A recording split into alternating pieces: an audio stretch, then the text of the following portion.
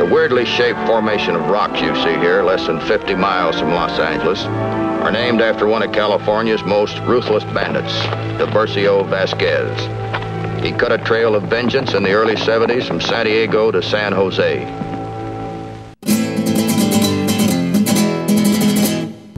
So Hollywood often depicts the Old West with an air of romanticism. Likeable, relatable gunslingers, saving the damsel in distress, drinking whiskey, riding off into the sunset.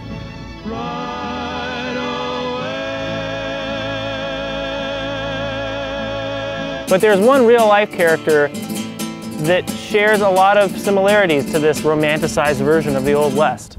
And right now, we are in one of his favorite hideouts, a place that still bears his name today.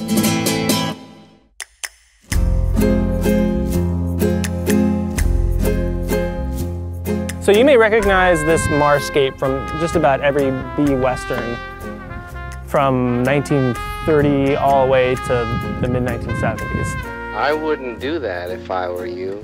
Don't pay no attention to that, Alky.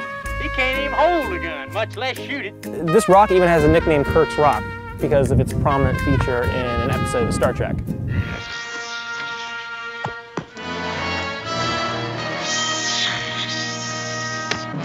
So they're always filming shit here.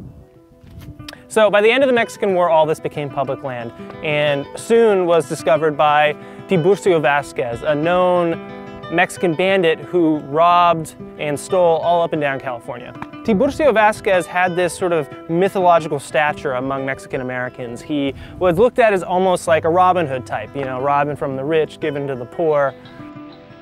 Pure silver. Which wasn't entirely true, but he played up that mythos as well. What is known about Vasquez is that he was apparently handsome, played guitar, wrote poetry, and loved the company of women.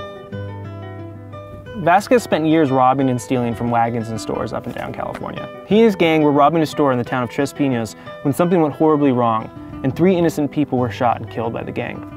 Back on the run, Vasquez and his gang continued to seek shelter in the caves of Vasquez Rocks. So apparently the story goes that Vasquez, after the botched robbery at Tres Pinos, came back here to hide. He was having an affair with one of his gang members' wives.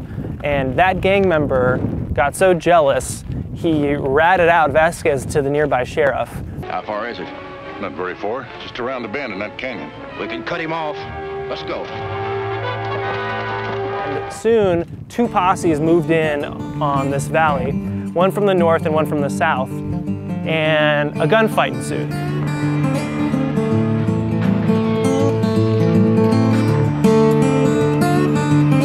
This gun battle between the sheriff and Vasquez happened, and Vasquez ended up getting away. So he escaped. I mean, he knew these canyons and these caves really well.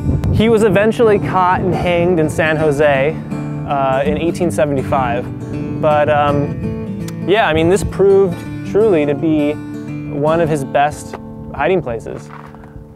So why does any of this matter? You know, who cares about some 19th century Bandito or these old movies that were shot here? To which I would reply, a landscape with such a rich real-life history being used in Hollywood films as a backdrop in fictional stories is not without irony. Film is perhaps the most tangible window into our past, and with this real-life location only being 30 miles outside of downtown Los Angeles, that window just got a little bit bigger.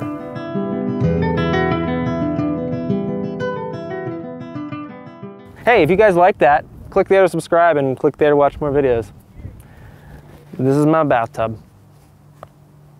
You know what happened here? Derek took a bath here.